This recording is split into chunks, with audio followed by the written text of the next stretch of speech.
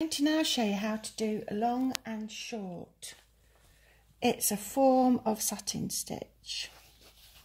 And come up, and then we're going to have a long stitch, go back through, come up very close to the one previously, and then we're going to go to half the length, or roughly half the length, because what we want to do is create a serrated edge.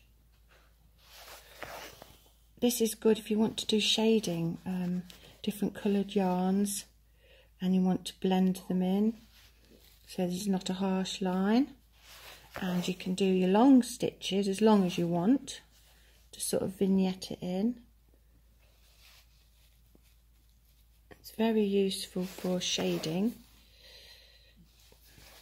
See how the edges are not equal. In fact, I could come a bit longer with one of those.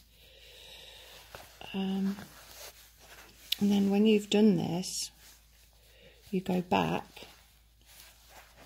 and butt up to them. I'll show you if I have a chance. So we come down to here, say, and then we go probably up to there,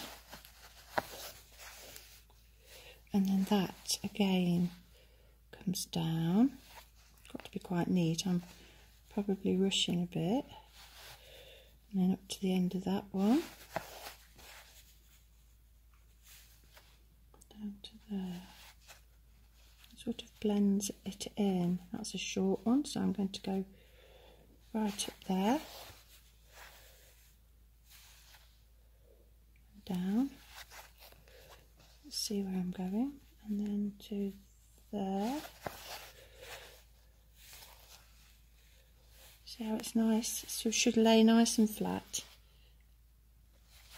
If it was a different colour, you'd see the shading effect, but as it isn't, it looks nice and flat. So it obscures the lines, and that's it finished, that section.